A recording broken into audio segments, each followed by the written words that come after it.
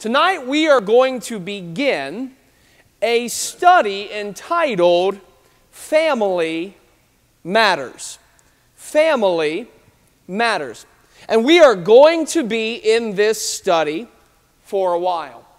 Now, to put it practically, why are we going to be studying this, and why are we going to be studying it for a while? Well, simply put, because family matters. Amen? My goal is, as we look at the Scripture, my goal is, as we go through this study, that we would be both intensely biblical and intensely practical in what we do. Because the reality is that we as believers need to know the what, we need to know the why, and we need to know the how of what God has for us. Now, it is generally understood that our families and our homes need help. Amen? I'll spare you the statistics tonight, okay? But it is generally understood that our homes need help. The division, the divorce, the conflict, the neglect, and even the abuse within the home are issues that plague both the homes of believers and non-believers alike in alarming numbers. We need help. To put it simply, we need help. And sometimes we get a little bit concerned because, we get married or we go into marriage and everything's lovey-dovey, happy. And then we find that there are such things as conflicts or frictions within marriage. And we get all concerned because we realize, wait a minute, I don't know quite how to handle this. And some people say, well, there's no manual when it comes to marriage. Or we get kids and we think we know it all till we get a kid or two, don't we? And then we think we know all about teenagers until we get a kid or two. And so we get a kid and we get the problems and we go, wait a minute, there's no manual that comes with the kid. There's just a lot of crying and a lot of screaming and a lot of late nights. I'm going to tell you, that mentality that there's not a manual that comes with it is false. Because we have a manual. God has given us a manual for how to do really all things in this life that relate to godliness and holiness. So tonight we begin. And really, as we go throughout this study, I want to encourage you, because I want this to be practical and profitable. If there is an aspect or an element of family that you would like to hear taught and preached from the Word of God, communicate that. You can write it on a voice from the pew. You can text me.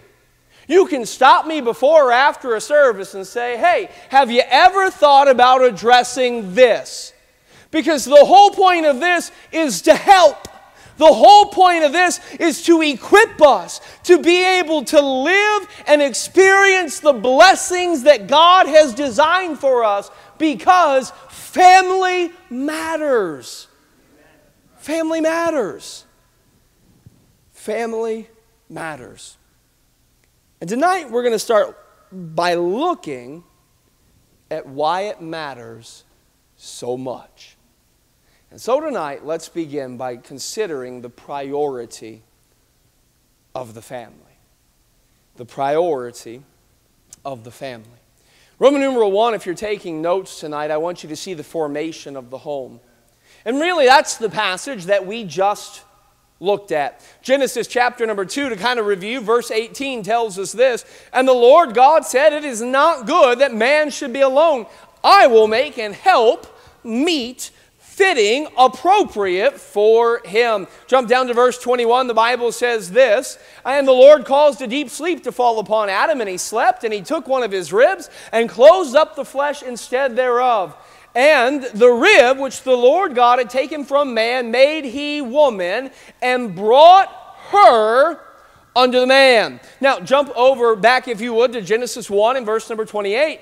This is a telling of the creation of man here in chapter 1. It says, "And God blessed them, speaking to Adam and Eve, and said unto them, Be fruitful and multiply, replenish the earth and subdue it, have dominion over the fish of the sea, and over the fowl of the air, and over every living thing that moveth upon the earth." Keep that up, David, if you would. So whose idea was it to bring the man and the woman together?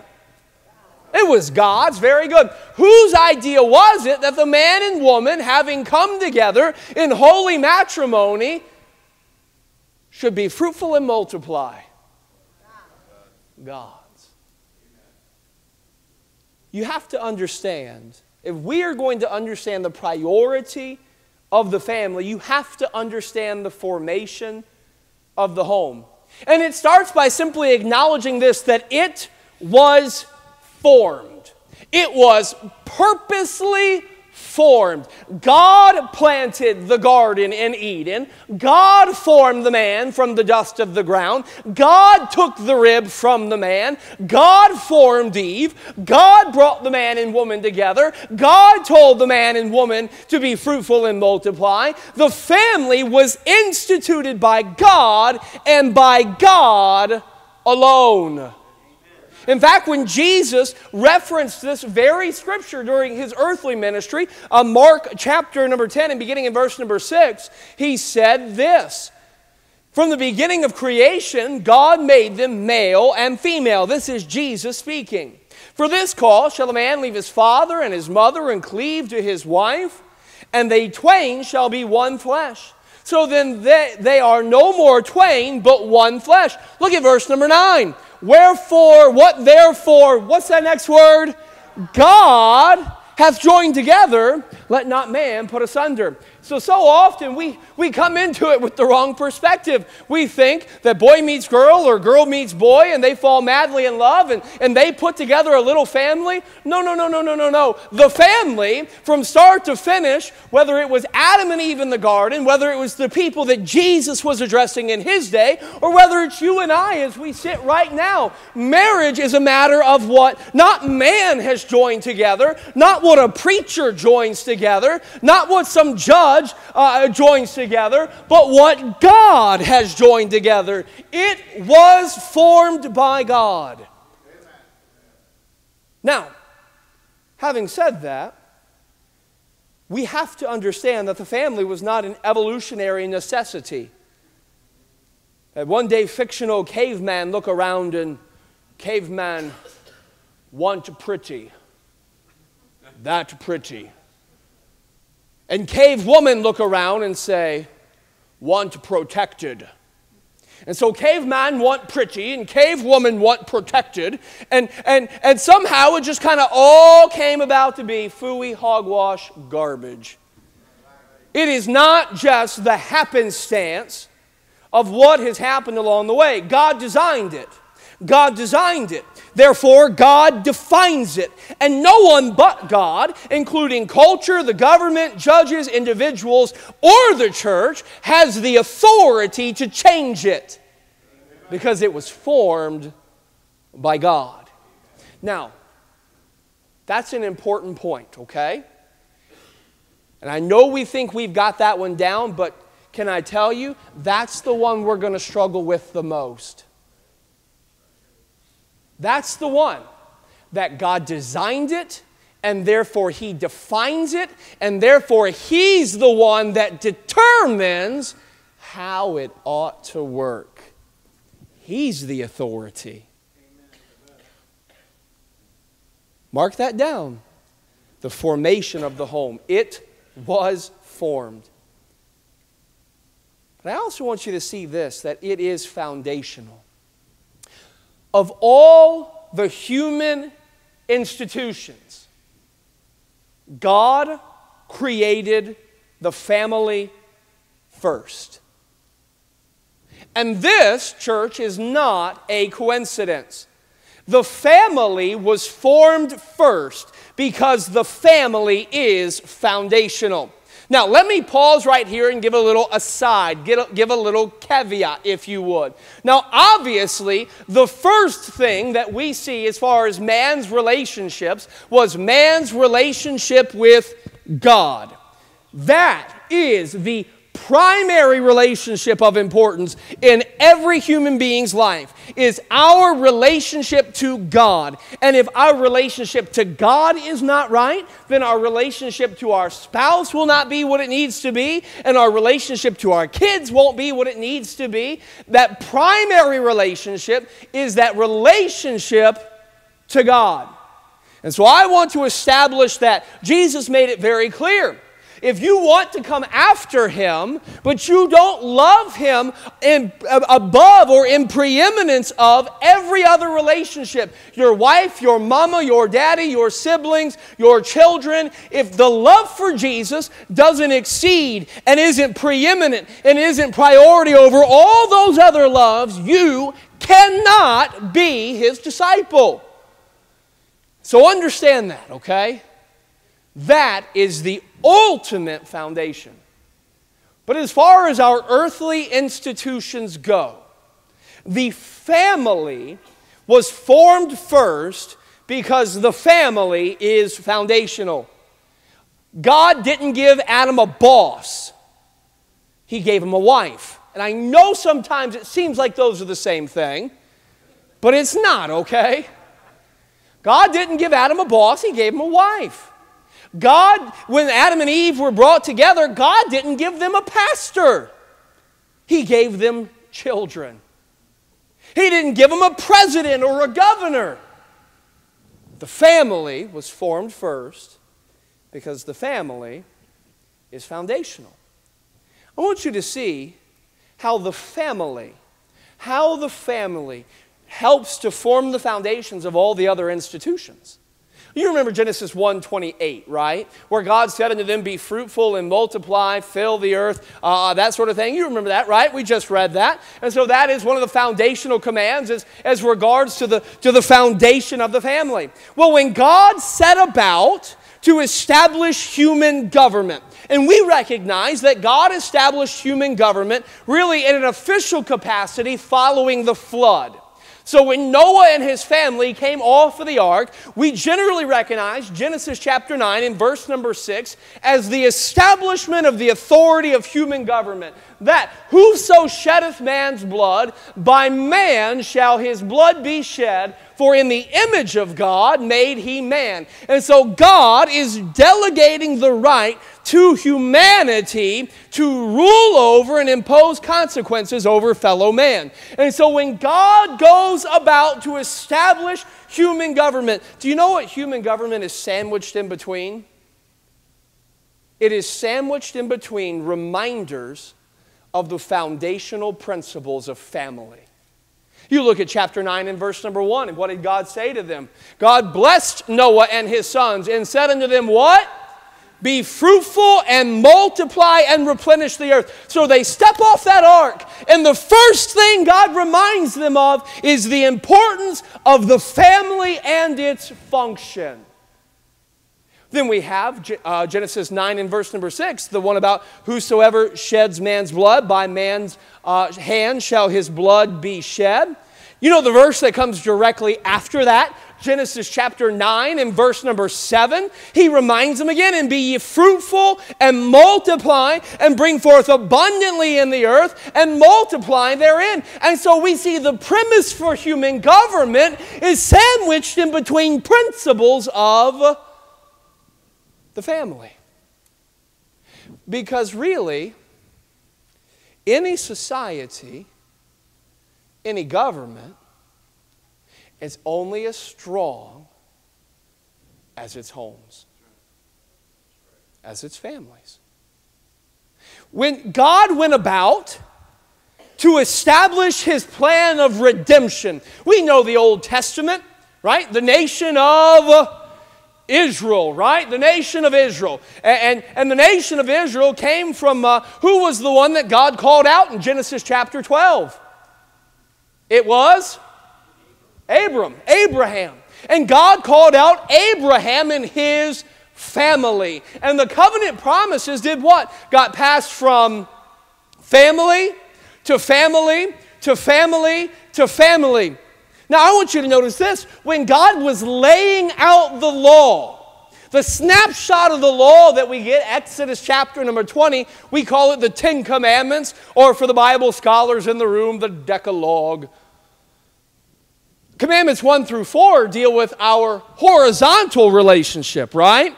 You shall have no other gods before me. Who we worship is important, amen? You'll not make any graven image. How we worship is important, amen? Don't blaspheme. Don't take the name of the Lord in vain. Remember the Lord's day and keep it holy. So we have here 4 commands as God is setting forth this religion, this way that His people might have a relationship with Him. And as He moves from the vertical commands to the horizontal commands, what is the first one on the list? Exodus chapter number 20 and verse number 12 says, honor thy father and thy mother, that thy days may be long upon the land which the Lord thy God giveth thee. And so when God moves from vertical to horizontal, what is the number one thing He reminds His people of? The priority of family. Before we ever get to don't bear false witness, before we get to don't steal, before we get to don't covet, before we get to things about purity, purity of mankind, God looks and He reminds us about the priority of the family. Why is it? Because the nation of Israel would only be as strong as her families. And can I make the jump to the church today? That the church, the visible body of Jesus Christ in this day and age, in her local manifestations, is only as strong as her families. I don't think it's any coincidence that one of the qualifications for a pastor is that he must rule his household well. Why? Because the ministry is never going to be any better than the family. First things first. This society will never be stronger than it. You know why our nation is a wreck today? Because our homes are a wreck today. You know why our churches lack the power of God like they should today? Because our homes lack the power of God like they should today. Do you know why our churches lack the leadership that they should today? Because our homes lack the leadership that they should today. Do you know why our churches lack the examples that they should? Because our homes do. Our society and our churches will only be as strong as our families. Tonight, you've got to see the priority of the family in the formation of the home. It was formed, and it was formed by God to be foundational. Now, having said that, a couple of facts to take home.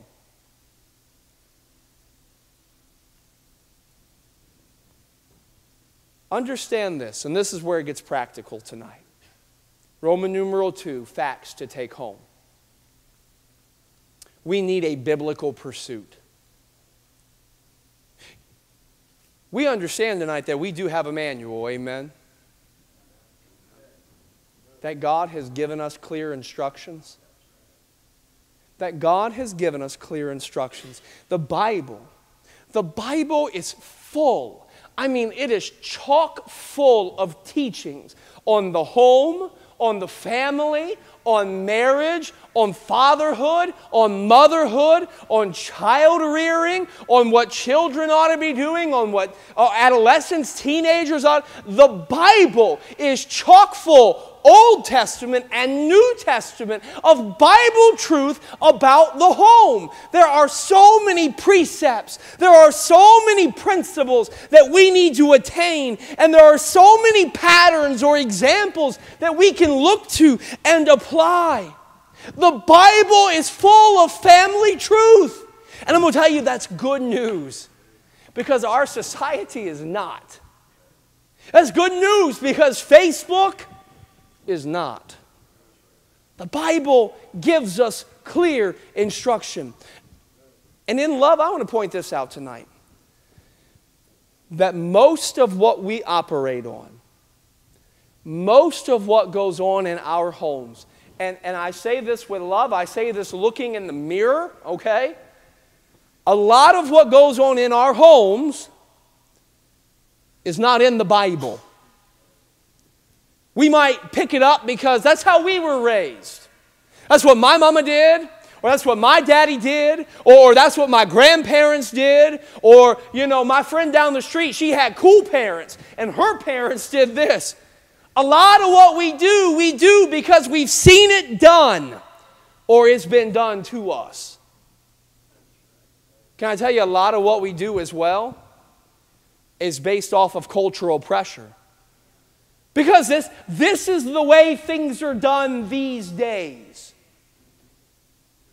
A lot of what we accept as foundational principles for our homes are not in the Bible.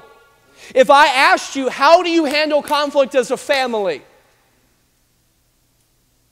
Would what you say be found in here?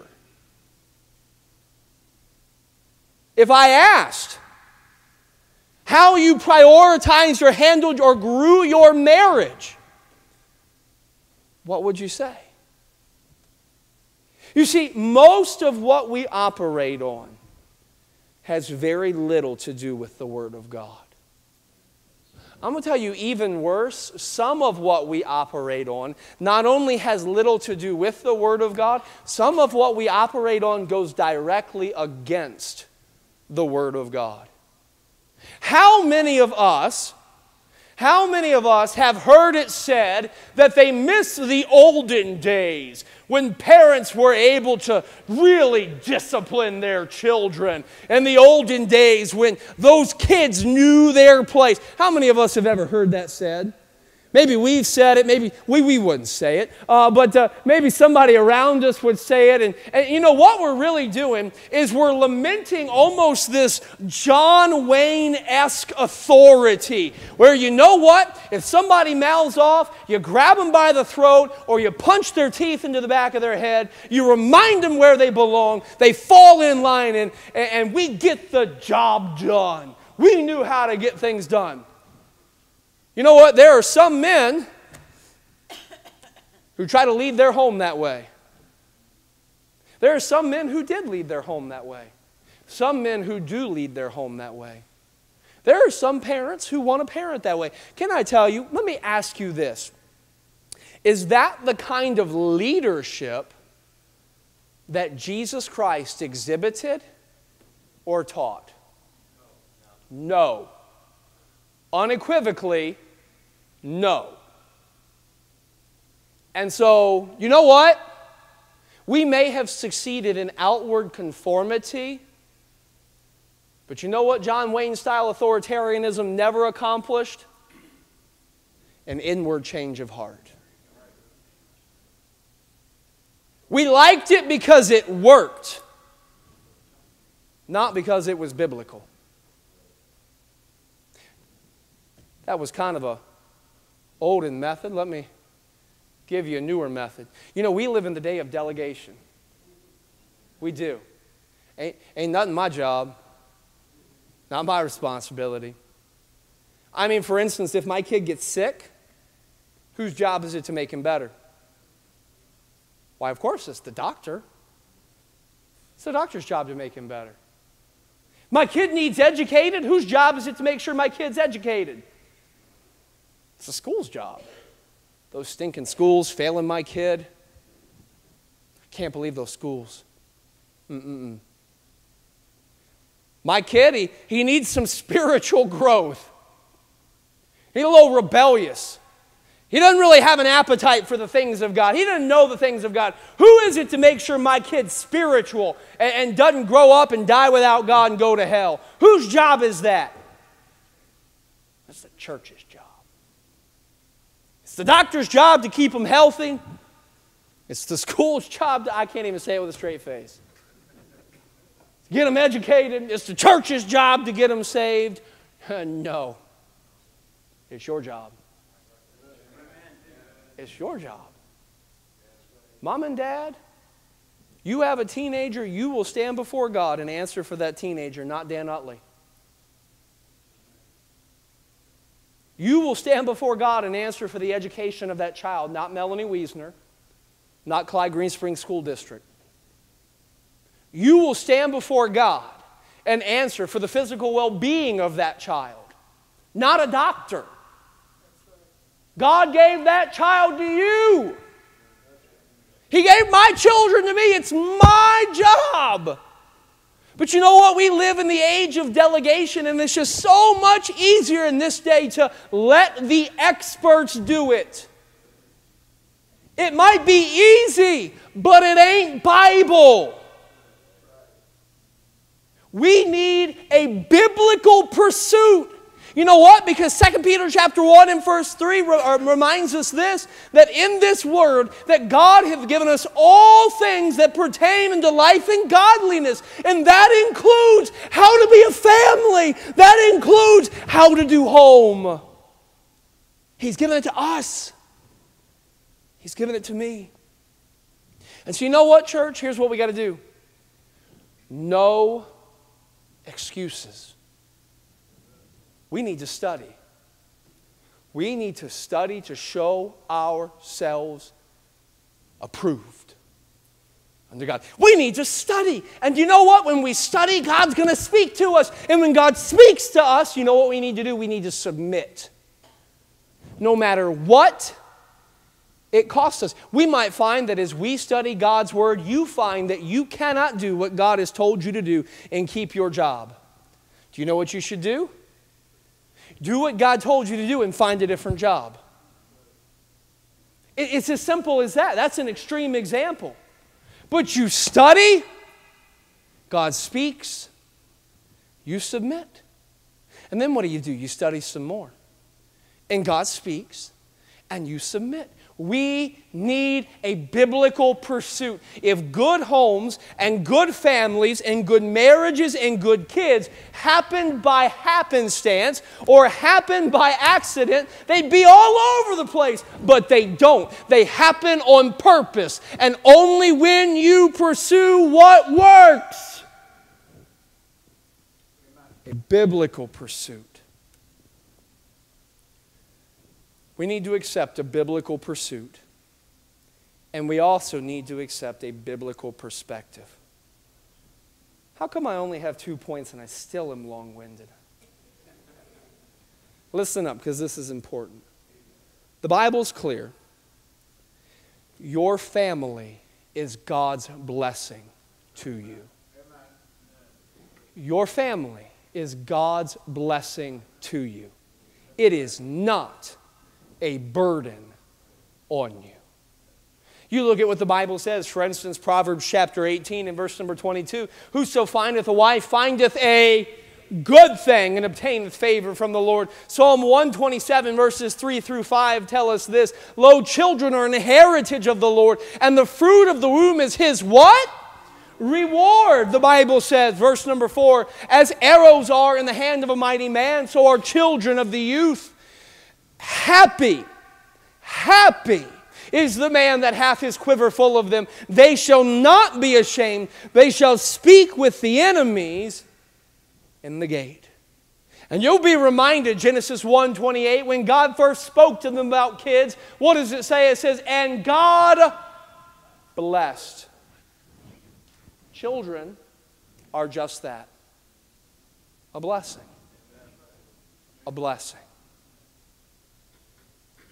some of us are going to need to change the way we view our family. Your spouse is not the hindrance to your happiness. Let me tell you in love, your spouse is the greatest earthly blessing that God has given you towards your earthly happiness. Your children are the greatest reward of the marriage that God has given you. And so if that really is the priority that God has given us, and that really is the great blessing that God has given to us, then here's the practical part. When you get home, your day has just begun. The worst thing in the world you can do is get home, plop on the couch, recliner, pick up a remote, and watch away the evening. Why? Because in doing that, you are neglecting the greatest blessing that God has given you here on this earth. When you get home, your day has just begun. The best part of your day is when you get home. The work that matters most is when you get home. We are not miserable because of our families. I fully believe that we are miserable because we despise the blessings of our family. Some of us are going to need to change the way we look at our wives, look at our husbands, look at our kids. I'm going to tell you, we also need to change the way we talk about them. You know how easy our culture has made it to talk poorly about our family? We talk about the old ball and chain. I've heard Christian people refer to children as mistakes or monsters. Well, let me ask you, when we use verbiage like that, whether within our house or whether it's talking to people outside of our house, words are powerful. True or false? What are we speaking into the life of our family? A whole lot of negativity. As Proverbs would say, a whole lot of death. Some of us really need to change the way we talk about our family. I mean, I want you to think with me. When is the last time that you prayed and you just genuinely thanked God for the blessing of your spouse, for the blessing of your children, for the blessing of your grandchildren? When is the last time? And I thought about that. That was convicting. You know, we've prayed about a lot of things for my family. And we've prayed about a lot of things having to do with my family. But when was the last time I stopped and just told God, thank you for my family? Aside from everything else, just recognize the blessing that it was. When's the last time we told our spouse what a blessing they were? When's the last time we, for no reason at all, except to make sure they told our kids what a God-given blessing they were in our homes and lives? I'm going to tell you, we got to change the way we look at it. We got to change the way we talk about it. Even now, church. And this is the challenge tonight. We don't have to wait. The challenge is before the night's through. I wonder if we would take some time and go to God, even during the time of invitation we're getting ready to have, and just thank God for the blessing of our family. Not pray that God would change the hearts of our kids or change the hearts of our spouse, but just thank God for our. If we would take time before we closed our eyes tonight and make sure our family knew what a blessing they were to us. Why? Because family matters. Because family matters. And there is a priority that the Bible places on the home that the church has lost today. And as we begin really this study, we have to understand why it matters. It matters. It matters more than your career, amen? It matters more than your social media. It matters more than your ministry. Family matters. It matters because God formed it, and God formed it to be the foundation of everything else that matters. And that being the case, how could we do anything less than commit ourselves to a biblical pursuit and a biblical perspective. Tonight, let's see the priority of family. Father, we love you.